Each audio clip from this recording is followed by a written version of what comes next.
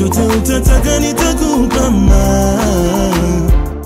guys, welcome back to our channel. It's a girl Fanny Lungu back with another reaction video. If you're new to this channel, make sure to give this video a thumbs up, share it with your friends, and of course do not forget to subscribe. You can check out our second YouTube channel called Fanny and Jessy 2.0, our podcast Diving In with Fanny and Jessy on iTunes, Spotify. This channel, our second YouTube channel, our Patreon account Fanny and Jessy. Feel free to become members, we'll appreciate, and a big shout out to everyone subscribed to our channel. So today we're not going to waste time on the introduction because this video is long, and a big shout out to the person that suggested this. Today we're going to be reacting to the destruction of Thamud. Without wasting time, let's get into the video. Salih alayhi salam came to these people, told them to worship Allah subhanahu wa ta'ala, told them to remember Allah subhanahu wa ta'ala's blessings upon them. And so one day what they said to Salih alayhi salam, they said, you see this mountain, we want you to carve a camel out of the mountain, a live camel. If I make dua to Allah subhanahu wa ta'ala and He blesses you with this sign, will you believe? Will you believe? And they promised and they said, yes, bring it. The condition was that the camel was not to be harmed in any way. And so again and again throughout the Quran, Allah subhanahu wa ta'ala calls this camel nāqatullah, the camel of Allah subhanahu wa ta'ala. This is the sign. They were the most ignorant of creation. When they started killing nāqatullah, they first cut off the tendons on the legs, they cut off the tendons. Once they started in the cutting and the spearing and the arrowing of the camel, this camel, nāqatullah, it cried out. It cried out. And the whole land was shaking from her cry. She was crying for her child. And the story continues.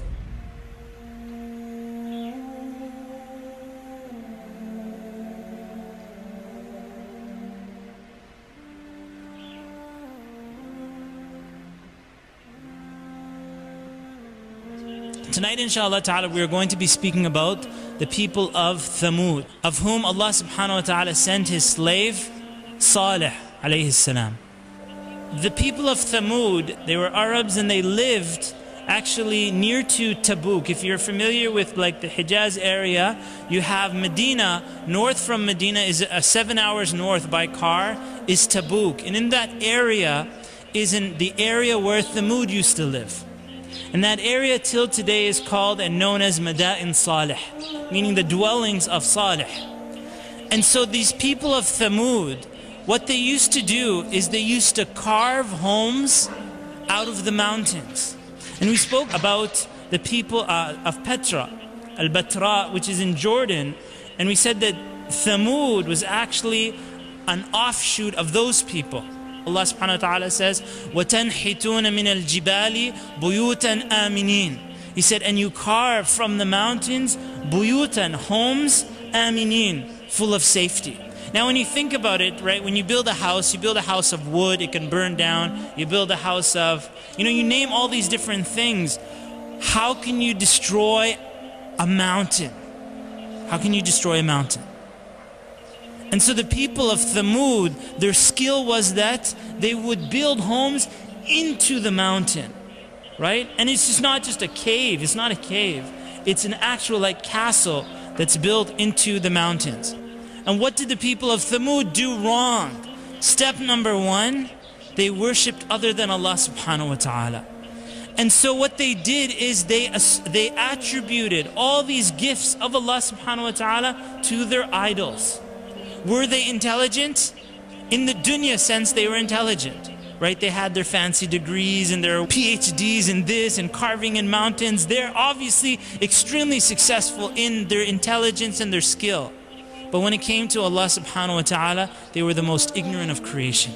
Salih alayhi salam came to these people, told them to worship Allah subhanahu wa ta'ala, told them to remember Allah subhanahu wa ta'ala's blessings upon them, because what they have is not from their own hands. It is from Allah subhanahu wa ta'ala. And so as they say, it behooves the person to thank Allah subhanahu wa ta'ala for the gift before Allah subhanahu wa ta'ala takes it away from them.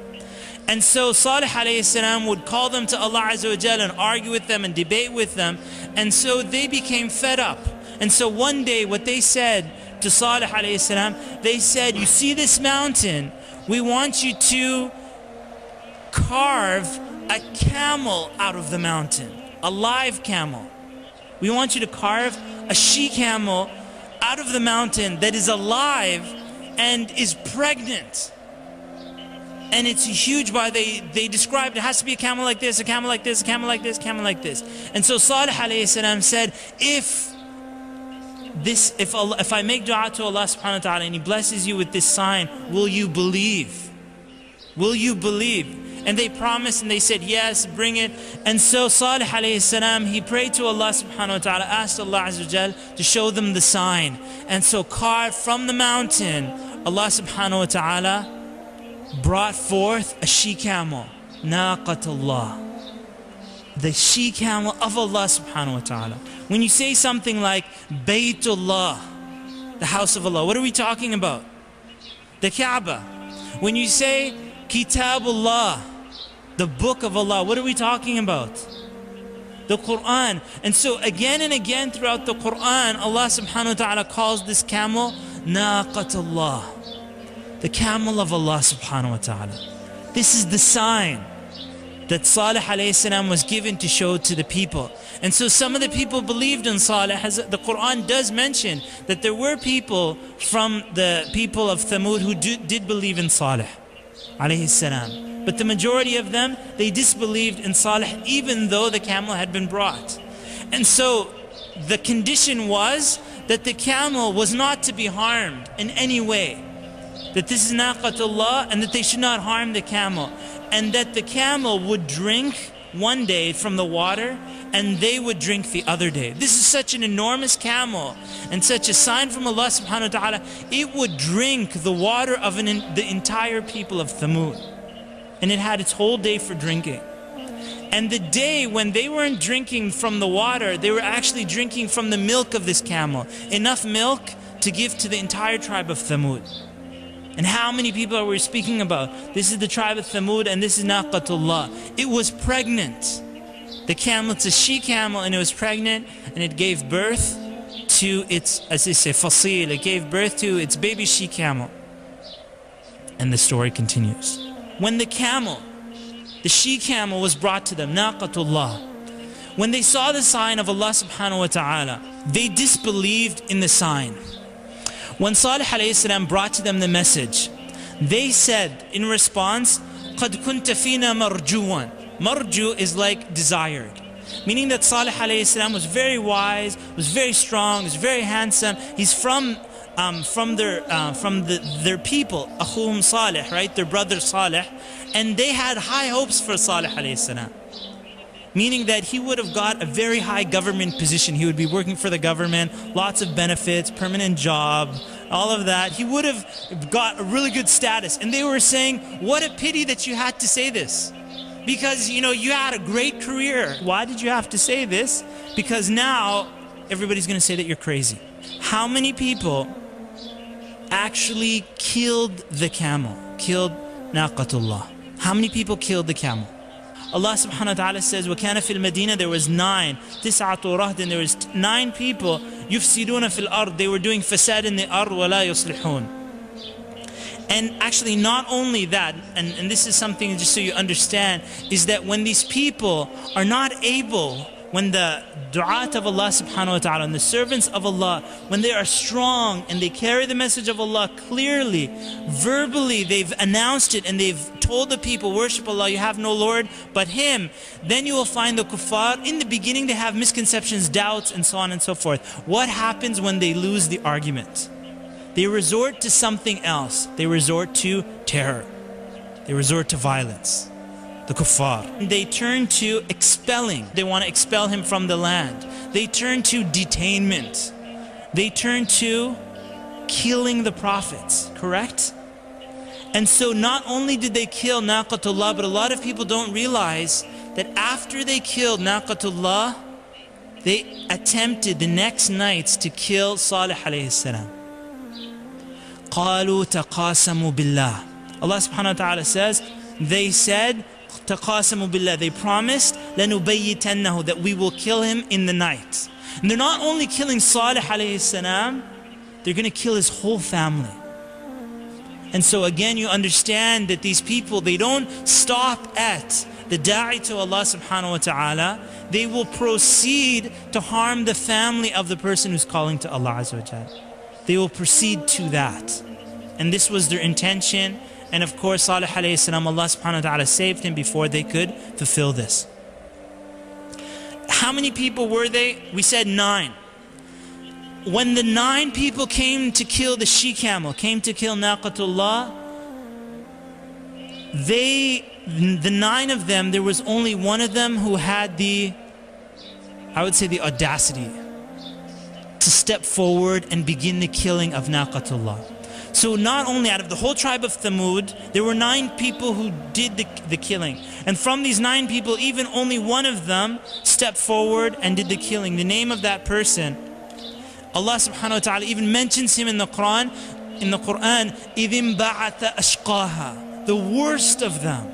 The worst of all Thamud. You're talking about one of the worst human beings to ever live.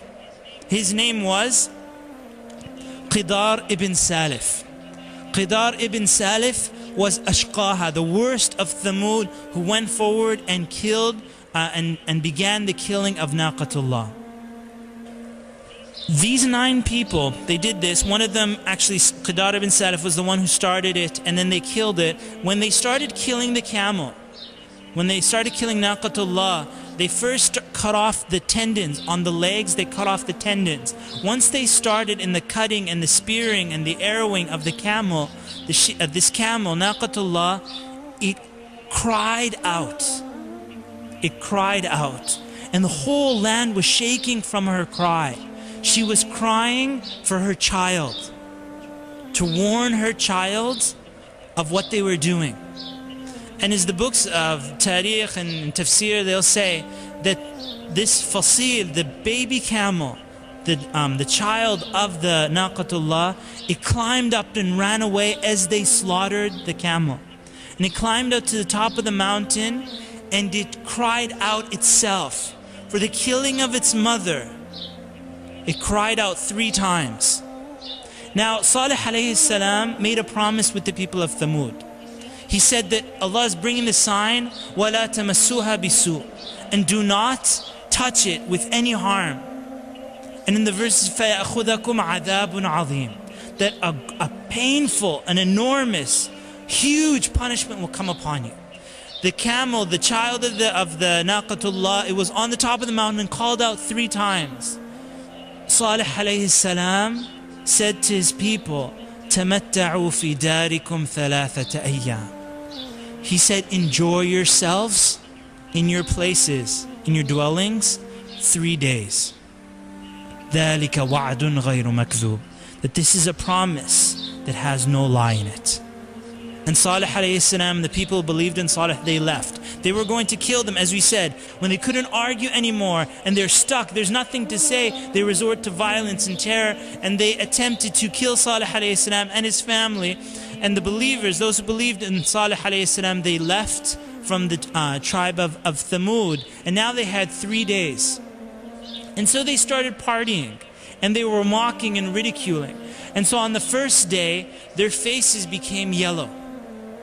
On the second day, their faces, and actually they would dress up and they would say, oh, the first day has passed. And they're like, oh, no punishment has come. Second day, their faces became red. And they said, oh, the punishment is coming. It's day 2, day 2, ha ha ha ha. And then day 3 came and their faces turned black. And they said, it's day 3, where's the punishment of Allah? Where's the punishment? And they're laughing and they're mocking. So much so that they went to an exaggeration in their mocking, that they started wearing their kafan. They put on their shrouds, and they put the hanut. It's like, you know, what you put on a dead body, in mockery. Like, it was like a party, like Halloween or something like this. That they're dressing up like the dead. And they said it's the 3rd day. And then at that 3rd day, Allah subhanahu wa ta'ala sent down His punishment. Allah subhanahu wa ta'ala says that Thamud and Ad, They disbelieved and they claimed that it was a lie. When you say disbelieve, they're saying that the qari'ah, the day of judgment, the horrible, when this shaking, the quake that's going to lead to the day of resurrection, they disbelieved in it. Meaning they said that it was a lie. It's not happening. And then Allah subhanahu wa ta'ala says, كَذَّبَتْ ثَمُودُ وَعَادٌ بِالْقَارِعَةِ. They were destroyed, annihilated, بِالطَّاغِيَةِ. This is actually interesting. طَاغِيَةِ and qari'ah. And now because Thamud disbelieved in the qari'ah, they said it was a lie, it's not happening, Allah subhanahu wa ta'ala destroyed them with a taghiyah. And the translation is actually interesting. It says storm and lightning and so on and so forth. But that's not necessarily what a taghiyah says. Some of the scholars actually in fact have mentioned, and this is something that you realize later because at that time you couldn't understand what it is. The power of sound waves. The power of sound waves.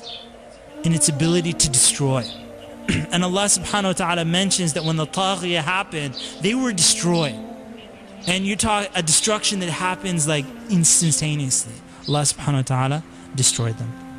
When they started killing the camel, naqatullah, what do you think the other people of Thamud started doing? Did they say, no, don't kill the camel? They didn't do that. What did they do instead? They started cheering. They became cheerleaders for the killing of the camel. Not all of them actually physically killed the camel. 9 of them gathered together out of the whole tribe of Thamud, and only 1 of them started the killing of the camel, yet Allah subhanahu wa ta'ala destroyed all of Thamud. Why? Someone could say, I didn't kill the camel. It wasn't my fault. What was the sin of all of Thamud? They all disbelieved in Allah subhanahu wa ta'ala. And what their punishment is coming from is that when the kufr happened, the disobedience to Allah Azza wa Jal, this breaking of the covenant with Allah Azza wa Jal, they were not against it. You can say that they were either silent observers or in their heart, there's nothing wrong with it in their hearts. That if they see the haram happening, it's no big deal. And this is something extremely dangerous. Allah subhanahu wa ta'ala says, and as for Thamud, فَهَدَيْنَاهُمْ, so we guided them. Was Thamud guided? And the answer is yes, because Salih was sent to them and told them the message. وَأَمَّا ثَمُودُ فَهَدَيْنَاهُمْ فَاسْتَحَبُّ الْعَمَى عَلَى الْهُدَى. And so they loved and preferred blindness over guidance. They closed their eyes, they closed their heart, they closed their ears, everything is shut down, all the faculties that Allah subhanahu wa ta'ala gave to them, they close it. Alright, what would have saved Thamud? What would have saved Thamud as a lesson for all of us? What would save us? We said, اعبدوا الله ما لكم من إله غيره. Worship Allah Azza wa Jal. So the commandments of Allah subhanahu wa ta'ala, as the pillars of Islam, the commandments of Allah, staying away from the forbiddens, will protect you and save you. Secondly is istighfar, is asking Allah subhanahu wa ta'ala for forgiveness. As Salih alayhi salam said to his people, لِمَ تَسْتَعْجِلُونَ بِالسَّيِّئَةِ قَبْلَ الْحَسَنَةِ لَوْلَا تَسْتَغْفِرُونَ اللَّهَ لَعَلَّكُمْ تُرْحَمُونَ. He said, if only you asked Allah forgiveness so that you would receive the mercy of Allah subhanahu wa ta'ala. And so if a person does that, if they seek the forgiveness of Allah Azza wa Jal, they're worshipping Allah, and when they disobey Allah, they ask for forgiveness, Allah subhanahu wa ta'ala would show them His mercy. And the last but not least is thanking Allah subhanahu wa ta'ala for His blessings. This is your savior and protection. Assalamu alaikum wa rahmatullahi wa barakatuh.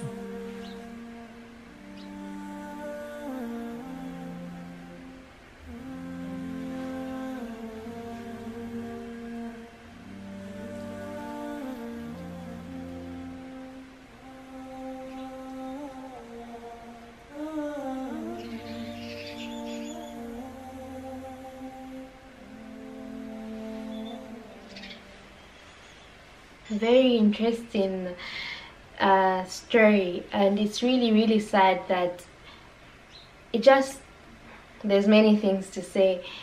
First of all, we're asking for signs, and when we're given those signs, we turn a blind eye. That's what's wrong with human beings. Signs are there, but we choose not to see. We don't want to see. That's a personal choice that we made. Otherwise, I'm very much sure if they recognized God, things would have been different. And then human beings have the worst way of doing things. Why kill something?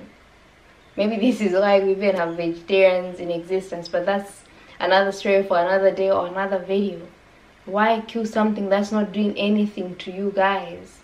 It doesn't make sense. That's just further showing our arrogance in this world, because we're arrogant, because we don't want to speak up when we see bad things happening.